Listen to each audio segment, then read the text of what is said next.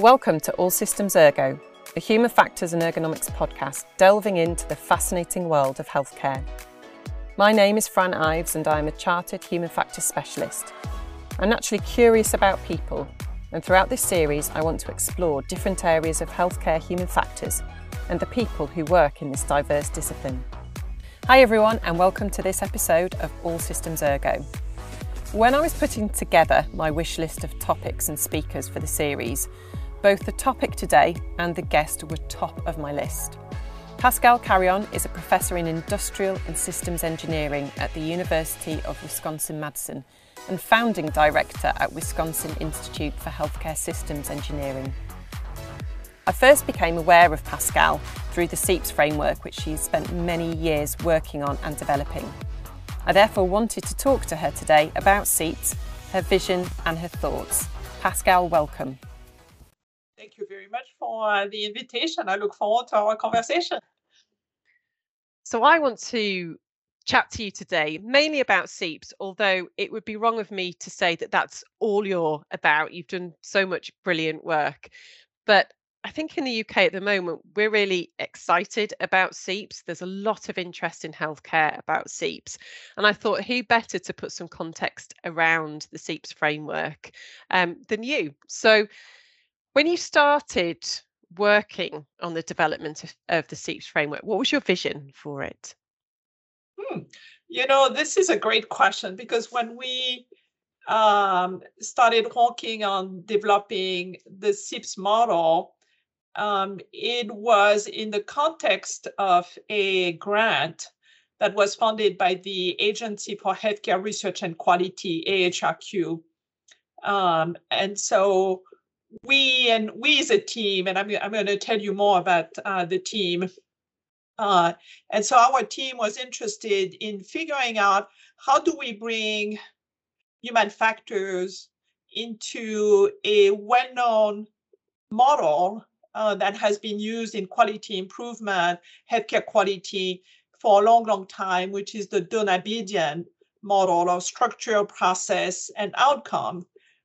And the reason is that our team was very interdisciplinary. So there were a couple of people coming from human factors, a physician who also has training in health services research, a nurse, someone with experience in infection control and prevention, and someone with experience in informatics, health informatics. And so it made sense to us to try to figure out how could we, in a way, hijack the Donabedian model or structure process outcome that had been used for many, many years. And people in healthcare, in health services research, people who were talking about quality and safety of care, they knew the model.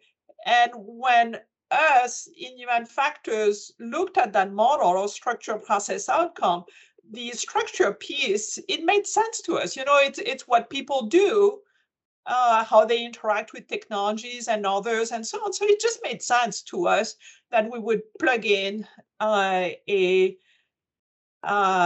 model that comes from human factor. And so bringing together that model of the work system and the SPO, the structure process outcome model of Donabedian made sense. And you asked me about the vision, and the vision was, we had a grant and we were a bunch of people discussing patient safety and thinking about how can we on the systems engineering, human factors engineering side, plug ourselves, our skills, our knowledge into that conversation. Well, then it made sense to write about the SEIPS model. And so that was the vision, really, to figure out how we could bring up human factors and that work system in the conversation about patient safety and healthcare quality. And so that was the initial vision. There was nothing else besides writing about patient safety from a human factors perspective. That was the idea initially. That's really interesting. You had a grant, you wanted to do some work to expand an existing model, bring in human factors. When we started off with the SEIPS framework in 2006, and then this was followed up by SEIPS 2, SEIPS 3, and the SEIPS 101 paper in 2021. Did you ever envisage that you would have these revisions and this progression of the work? Not really. When we started, there were a few things that made sense to us, and there is quite a lot in that 2006 paper about where the patient fits in the model, the ideal process, and the patient journey. A lot of these ideas were there in the 2006 version. The idea of coming up with these new versions of SEIPS 2.0, patient journey, and the 101 SEIPS 101 paper, they were really in response to either interest from people who were part of our big team, distributed big team, or from talking to researchers, but primarily practitioners, and figuring out that we needed to explain some pieces and to clarify some pieces. And so that was really the motivation behind all of these different versions of SEIPS. One of the things that people very often ask us is, which version am I supposed to use? And people think, well, the one that's most recent is the best, and that's not at all the way we think about it. I mean, there are some core pieces of SEIPS and the different versions of the model, and I can go over them later on if you want. But it's not like one is better than the other. It really depends how you what you need, what problem you're looking at, what perspective you're most interested in, and so on. So we think about this SEIPS model as a family. That's what when I talk about SEIPS, I talk about the models as a family of models. And there are different members of the family, and they more or less get along with each other. And then you pick the model that really suits your particular problem, your particular objective, and then go from there. I'm hoping there might be other versions of it, but I don't know. The SEIPS family, whether it's a family of models or it's a family of people who believe in it and use it, so practitioners, users of SEIPS is growing, and I'm very happy that the family is growing around the world, including in the UK. I like the way that you describe it as a family, and actually that really helps to sort of build that picture of each one brings something different. It brings its own sort of personality, its strengths, if you like. And one thing I wanted to ask you was what next for SEIPS? Describing it as a family sort of makes it feel like there could be room for an extra person at the dinner table. This could grow. Yeah, well, I mean, I think there's plenty of ways that the family of models could grow. One that I could mention is really that idea of interactions. When we talk about system, we sometimes don't do enough justice to the interactions. When you look at the Hawk system model and the 5 boxes, and I call them the yellow boxes because that's how we've been drawing them since 2006. You look at the boxes and people get focused on the boxes. Where does that fit? Where should I put that? Okay, that aspect of the process, where do I put it? The organization, the task, and so on. And people get very often surprised or disoriented when I say, well, it doesn't really matter in a way, because you're asking yourself the question, so what is it that people do in with what kind of tools and where and how, what's the organization like? But what's really important is how these elements interact. And so I think there are many opportunities for figuring out how do we better describe, evaluate, monitor, consider all of these interactions. In the SEIPS 3.0 model, one aspect of interactions that we highlighted is the temporal dimension, the fact that processes unfold over time, especially from a patient's perspective.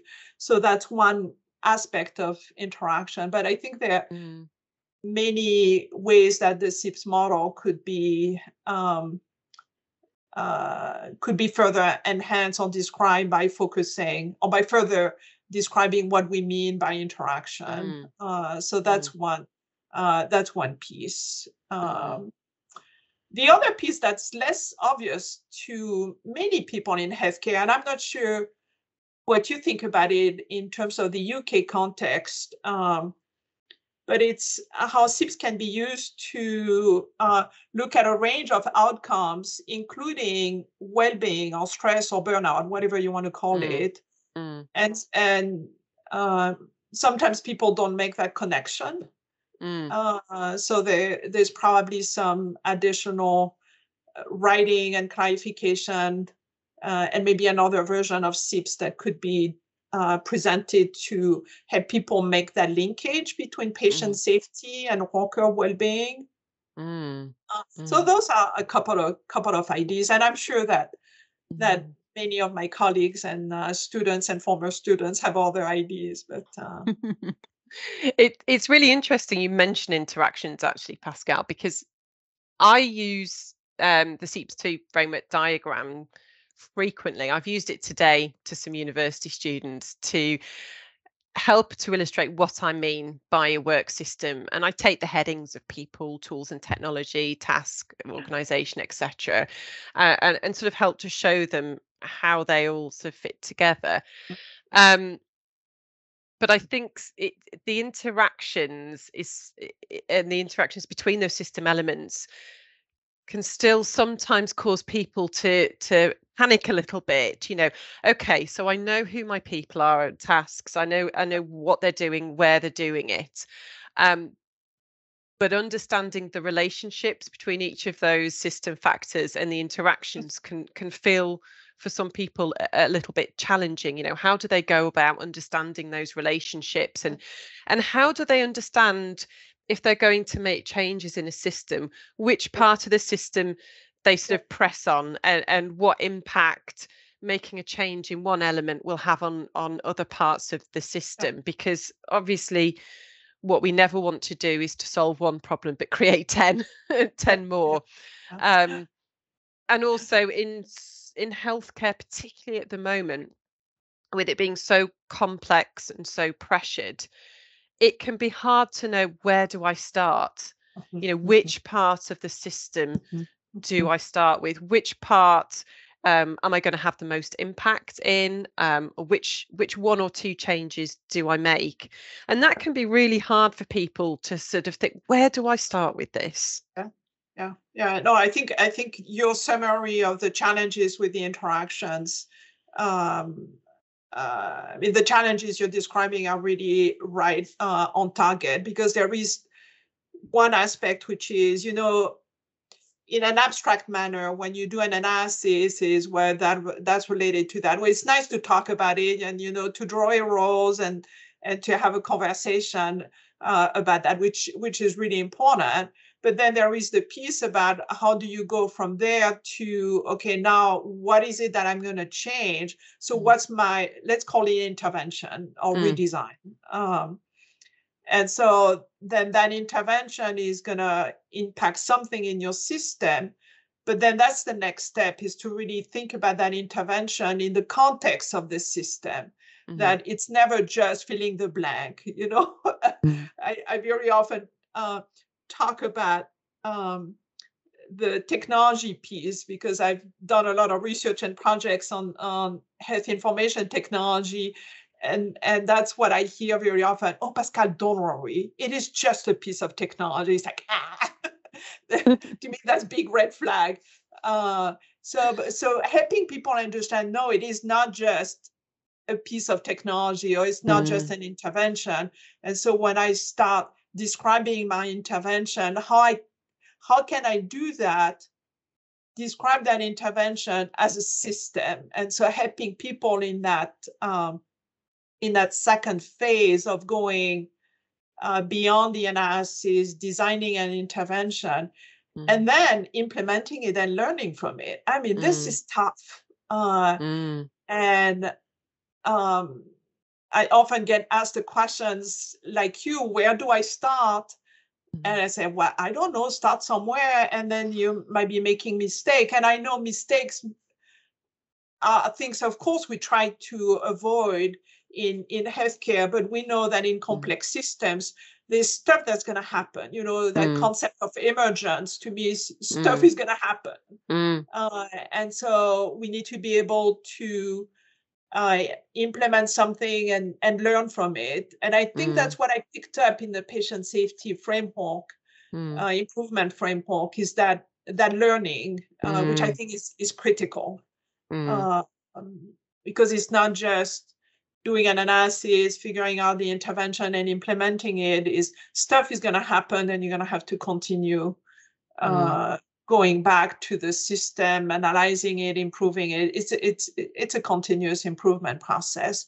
And so, and that's a big change of framework and big change of how people think about patient safety. You know, in the good old days, we used to have the list of 10 patient safety improvements, and then it became 20, and then 25. And it's not like that. And so helping people understand those interactions in the context of the analysis, figuring out your intervention, and then knowing that when you change something is gonna produce effects. I don't like the term unintended consequences, but it's going to produce consequences, whether they are positive or negative. You need to be aware of that and look for them, and then learn and continually improve. So those are challenging things for people to grasp, because that's not how we've done patient safety and patient safety improvement for many years. So. I do like the simplicity of your advice in terms of start somewhere. Yeah. But I think that's often the hardest, isn't it? You know, you're thinking about people who are using SEIPS for the first time. You know, I've got to get this right. Where do I start? Actually, just have a go. Start somewhere. It may be that you kind of backtrack a little bit or start again, but the simplicity of just have a go and start somewhere. And move forward from there. And I don't know what your experience is, but it's also thinking about how SEIPS can be applied in all kinds of different contexts for all kinds of different people at all levels of organization. And so when we talk to top level leaders, managers, is also helping them understand what SEIPS means for them, and what it means for them as a leader, as someone who has to make decisions about system design, because that's what they do, and also thinking about people at all levels of mid-level managers or supervisors of unit or team leaders, or a nurse, a physician, a pharmacist, a receptionist, and how they have their own system. And so how can people at different levels do things for their own system as well as the systems that they supervise, or how can they move problems up the ladder? So I'm a strong believer of top down, bottom up, middle out, or whatever levels, because that's what it's going to take. It's not just the top, it's not just the bottom, it's all of those levels working together. And if people really understand that they are part of that system, you know, any one individual, whether it's a patient safety officer, it's a nurse, it's a care team, it's a patient, they are part of a system. What can they do to improve that system. And what is it that they can, of course, there are probably many things that they cannot do. Who do they need to involve, and how do they get them involved? But I think what you're describing of people being almost paralyzed by a SEIPS analysis, that's not really what we intended to achieve. We really wanted people to expand their horizon. But for the good, because if you expand your horizon, you figure out that there are many things that need to be fixed, not just that one, and go for it. And it's a journey. I think those words will be incredibly reassuring to people, Pascale, who are looking at SEIPS for the first time. You've touched upon the patient safety incident response framework, which was launched in 2022 here in the UK, and this really sets out the NHS's approach to developing and maintaining effective systems and processes for responding to patient safety incidents. PSERF promotes a range of system-based approaches for learning from patient safety incidents, and SEIPS features heavily there. So for many in healthcare, this will be the first time that they've heard about SEIPS, the first time they've interacted with SEIPS. Do you have any other golden nuggets about where these people begin, and how do they start to understand and get to grips with using SEIPS? Well, maybe, I think there are a couple of things. One is maybe just applying it to themselves. Think about yourself as in the center, that person in the center of the system, and what are the elements of your work system, and then what are barriers and facilitators or pluses and minuses in your system. Another way of thinking about it is think about a patient safety incident or problem that has been really bugging you, or a recent one, and then start asking yourself the questions of who were the people involved, what were they doing, what tools and technologies were they using, what was the environment like, what was the organization like. And so, I'm a very visual person. So when we've done SEIPS training, that's what we do, is we give people a lot of white paper and Post-it notes and markers, and have in front of them the SEIPS model to help them understand what are the questions you need to ask. And very often that's what it takes, is, a reminder that, it is not just blaming the person. No, it is not just blaming the IT people or the technology people. And so going through that systematic list of questions about each of the elements that are involved in a particular event or a case study. We've done a lot of training using some of the case studies that the Agency for Healthcare Research and Quality has made available on their website, the WebMNM. And so helping people go through that analysis with those 5 questions, questions about each of the 5 elements. And so that's a good way to get started. And then once they do that, then the list is really long. They start looking, and then we go back to what we were talking about earlier. Is the list of pluses tends to be pretty short. The list of minuses tends to be pretty long, but I think that's the other thing, is helping people understand also what are the facilitators or the strategies, which is the other aspect of the facilitator, is strategies that people have developed to do their job, to deal with barriers. And so making sure that you identify those, because very often that's where the solutions lie, to deal with the barriers. And so I find it really interesting when I'm talking to people, down on the ground, observing their work, to actually identify and explore some of the workarounds that people have done, because you sometimes see some really simple workarounds, sometimes some really complex workarounds, but it gives you a real insight into what the challenges are that people have experienced. But also, people who are doing the job often know what they'd like to do if they had a magic wand, and they've often tried to find out, what will work. I've seen some great workarounds in my time. Have you got any classic workarounds that you've observed that stick in your mind? What's the best one that you've ever seen? Oh God, the Post-it notes.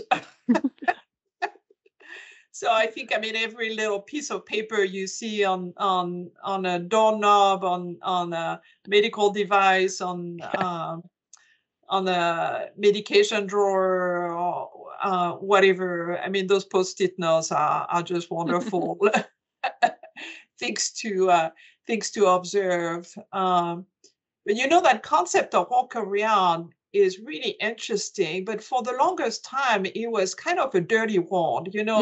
We don't want them. And I think there were quite a lot of people, in particular in human factors, talking about walkarounds as strategies. And so talking about them more as solutions, that's what you were talking about, rather than safety problems. And so that conversation of walkaround has evolved, I think, in a very positive way. And of course, there are walkarounds that endanger safety, but very often there are also walkarounds that actually enhance safety. And whether they enhance or have a negative impact on patient safety, there are things that we need to capture and learn from, because like you said, they're really telling us that something is not well designed in the system, and people are trying to do their job. I think that's a basic assumption of human factors, is people want to do their job, they want to do a good job. And so those walkarounds are strategies that very often they develop to do their job in conditions that are sometimes very adverse, not enough time, not enough resources, not enough information, whatever.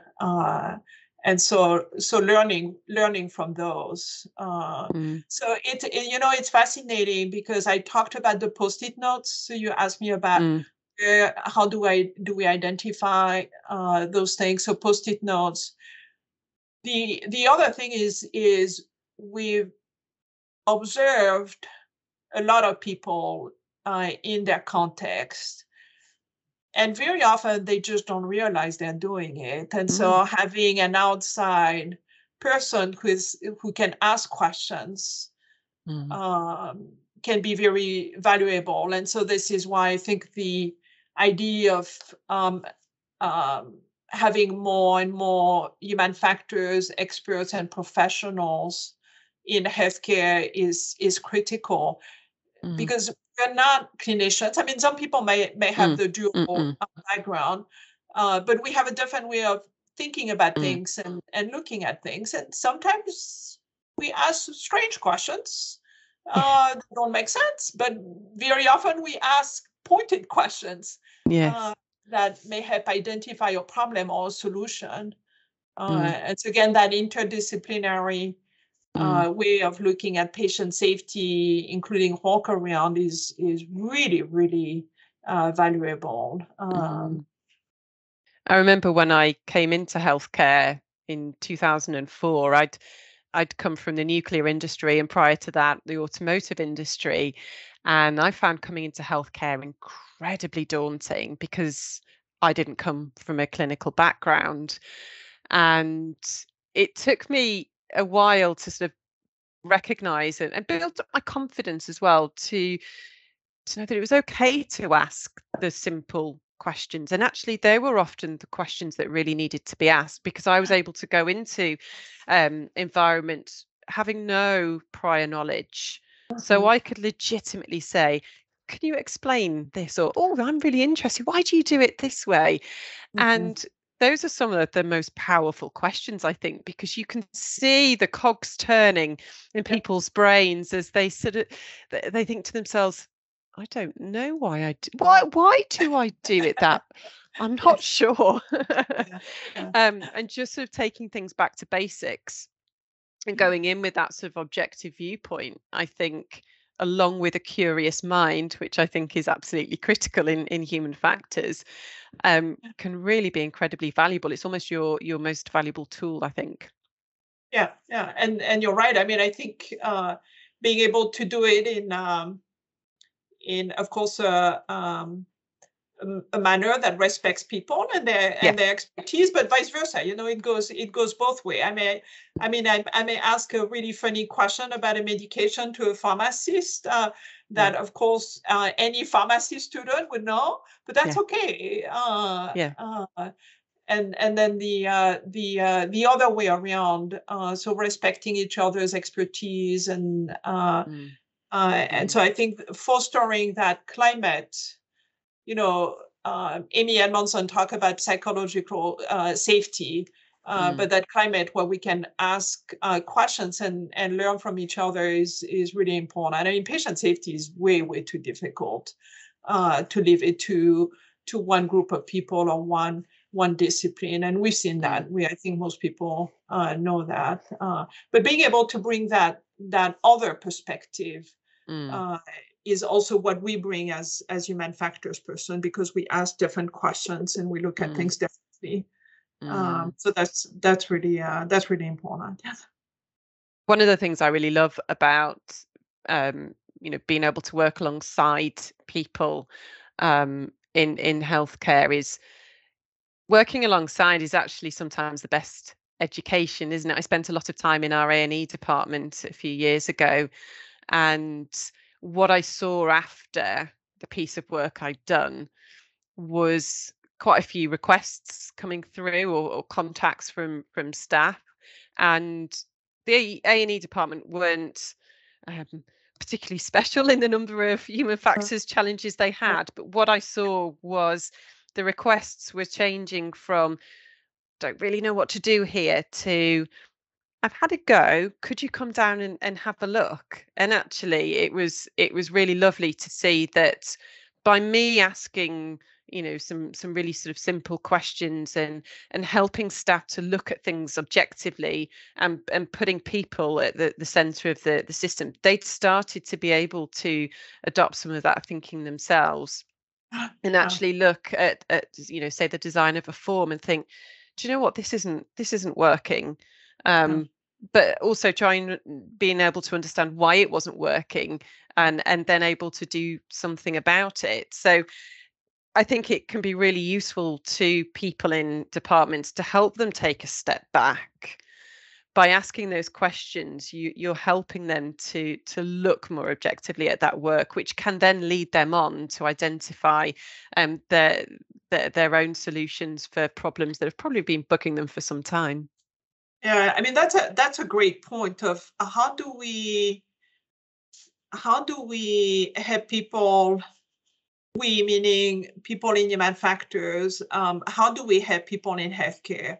There's never going to be enough of us. And so I know there's a big push about figuring out how do we train more human factors people, how do we hire more people, more human factors people in healthcare, like you and your colleagues. This is critical.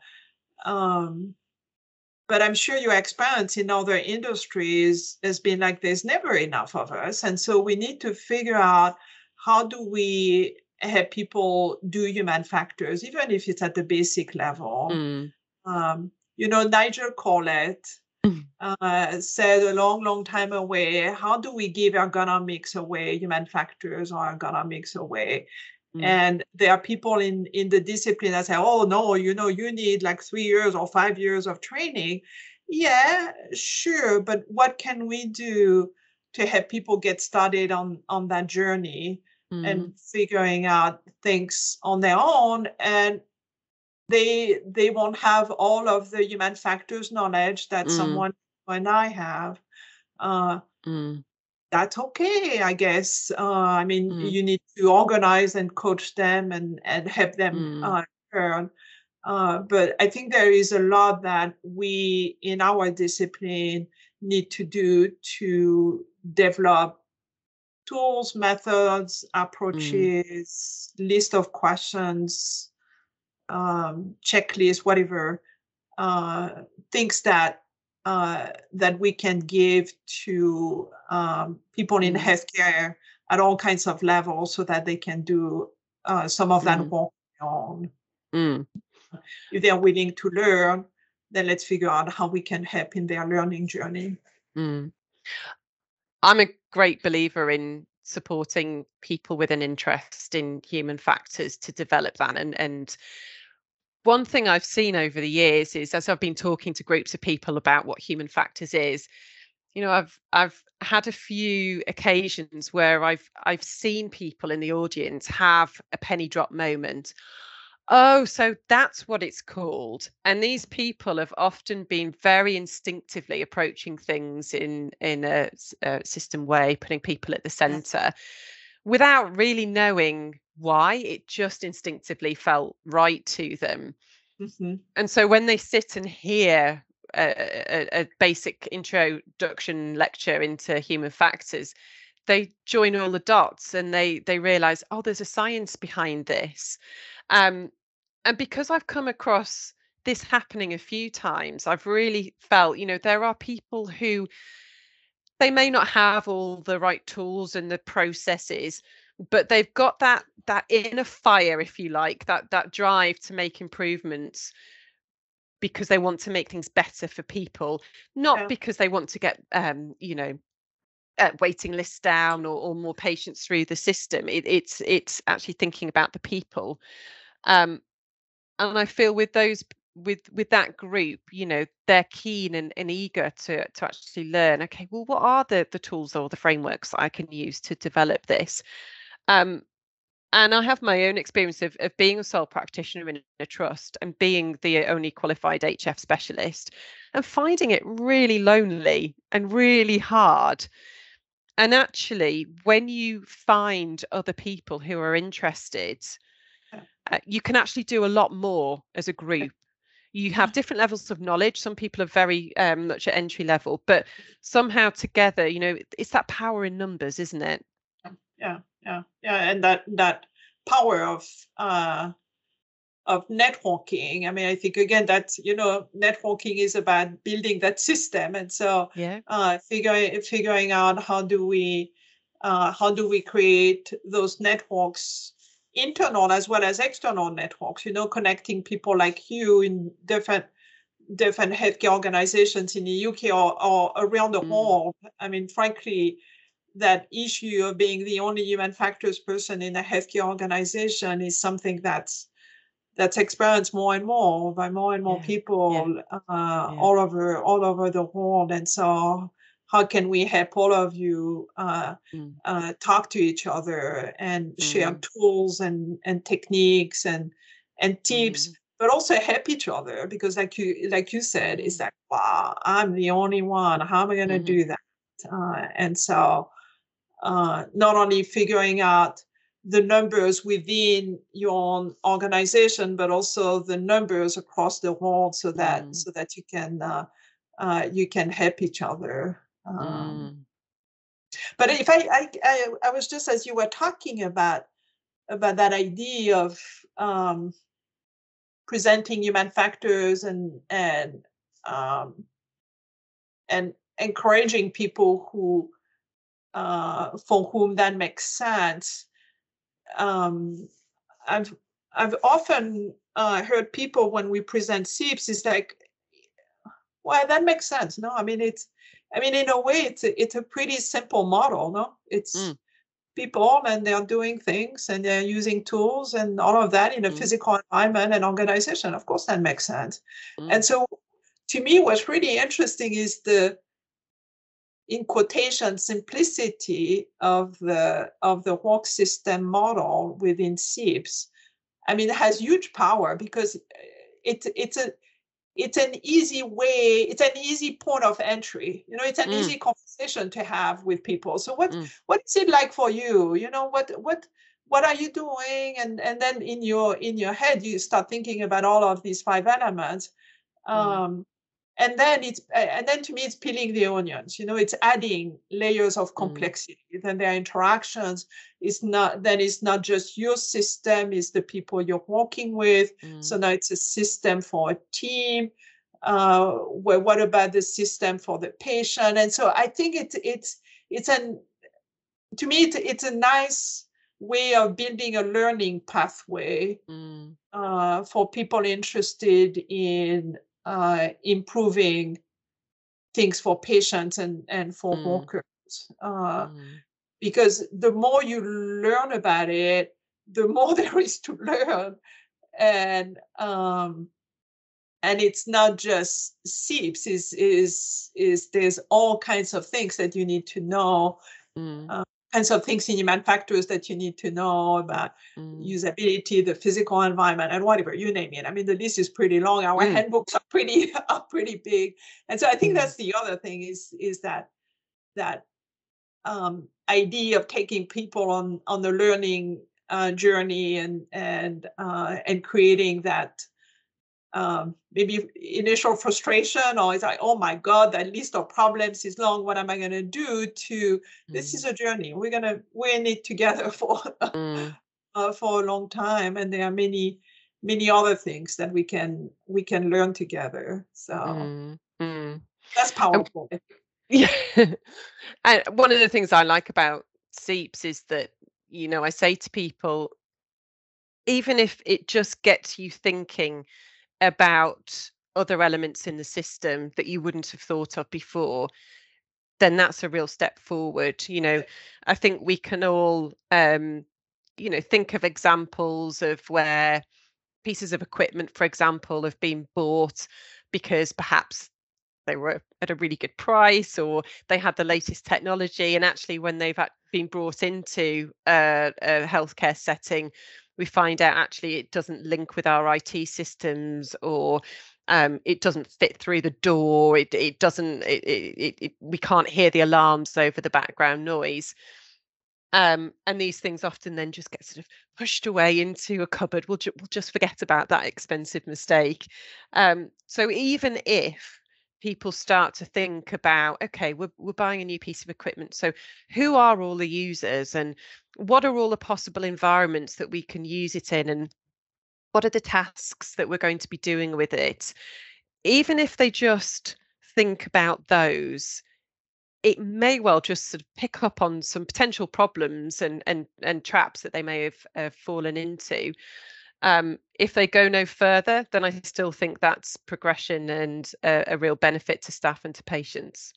And I think I think that's probably a challenge for the your patient safety framework, is that you're going to be uncovering, you collective, all of you, you're going to be uncovering things that are also going to need their own systems approach. You were talking about purchasing equipment, which of course is very important from a safety perspective. But then there is also the designing equipment. So who are the designers? Designers are people, and their job is to design that piece of equipment. And they also have their own work system. And who are the intermediaries and so on. And so, I mean, I think there are all kinds of systems, subsystems, system of systems. You start using the fancy system terminology, but it's really connected context and systems that are going to need their own analysis and improvement and so on. So I think to me that's the exciting thing is observing what's happening in the UK with your patient safety framework. And in particular, the use of SEIPS and seeing how hopefully it's going to grow in many domains that are connected to patient safety. You make reference to the use of SEIPS in the UK. Have you got a feel for how SEIPS is being used in other countries? Well, there's a group of us within the International Ergonomics Association that's working with WHO to see how SEIPS and the HFE systems approach that SEIPS represents could be incorporated in Global Patient Safety Action Plan. So that's work in progress. I'm hopeful, but if you think about how complicated it is at a country level, at a WHO level, it's at least as complicated. So that's one thing. So that's my one of the things that I've been working with other people within the International Ergonomics Association. So I think, it's so all too easy for us being in the UK to sort of not think about its use beyond our own country, and what we could potentially learn from the way it's used and integrated into patient safety in other countries. So that's something for us to keep our ear to the ground on and see what and then learning. how what you're doing can inform what's happening in other countries, including at the international level. So I think this is really important. And so there are a number of your colleagues in the UK that are involved in that IEA, International Ergonomics Association project. So I think it's important to have that two-way learning from you and vice versa. Yeah, absolutely. So I was going to ask you, what are you working on now that we're going to see in a few years' time? But you sort of answered that in your last response. But I suppose I want to know what's next from you. What gets you motivated? What gets you excited? What's the next thing that you want to be doing in human factors? So there are a couple of things. One thing I haven't talked much about is patient. And in a number of our more recent projects, we've been working more and more with patients. And so, that's what SEIPS 3.0 is about, is really thinking about things from the patient perspective. And so really doing justice to what we talked about in SEIPS 2.0, where we describe what professionals, what healthcare workers do, what patients do, the work of the research of Rich Holden and Nicole Werner, Rupa Valdez, and many others in that area is really important, but also what patients and clinicians or healthcare workers do together. And so that has been a lot of the more recent projects, including one that we're doing right now in an emergency department, or what you call A&E. Yeah, extra emergency or emergency department. Yeah. And so and emergency departments or A&E departments are really interesting, because to me it's like, wow, they're moving really fast, and there's so much interdependencies with the before and the after that there's huge opportunities for improvement and redesign. But that means we have to really think about the role of patients. So thinking more and more about the role of patients. And I'm an engineer, and so I'm really interested in redesign. I mean, I like doing the analysis, but I'm really the projects that I've enjoyed most have been projects where I can do some redesign and figure out new methods and new ways of doing redesign, and then of course writing about it and learning about it. And so some of the work that we're doing right now, that we're writing up, has been about how to do some of that redesign with the involvement of patients, and then uncovering all kinds of potential conflicts. That's what system redesign is about, is very often trade-offs. And so figuring out how do we do redesign by achieving good outcomes for both patients and healthcare workers. And then the other thing, and that's why I'm really watching what's happening in the UK, is I want to write more about SEIPS and our experience. So, talking to you today is great. It's very helpful to share some of my experience, but I also want to write more about some of the work that we've done, so that I can share it more widely. And so that's my big writing project. Once I get my ability to write and type, I can do that. But, those are a couple of the things that I have in the pipeline. Oh, it's good to know there's more there. There's Yes. other things for us to look out for and to watch. I just want to sort of really finish off. If you've got any advice, just some nuggets of advice for people who are really starting off with their human factors journey, what would you say to them in terms of where to start or what areas to focus on, or any real words of encouragement? Oh, I think this is a fascinating discipline to be in, and especially in healthcare. I think there's so much that we need to do, and we need to further develop. Earlier on you were talking about when you're working on some of your projects or talking to some people, sometimes solution is pretty easy. It's what you learn in your first year of training, and then you can propose a solution pretty easily. But there are some other solutions or aspects that I think are really challenging us in our discipline, and so that's what I find really fascinating, and that's where I encourage a lot of people to look into this discipline, because there's huge opportunities for lifelong learning.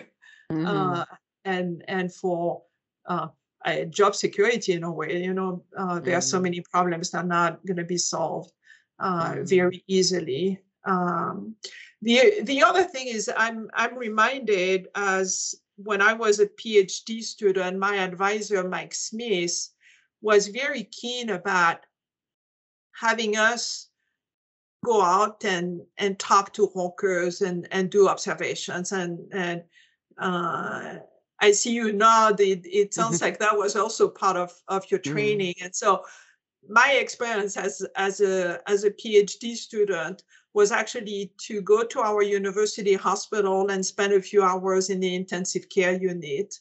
And I sometimes talk to my students about it, and that was a huge experience. And so helping people who are just starting to get connected to following a patient, or going to being able to do some observations, or talking to nurses or physicians or pharmacists.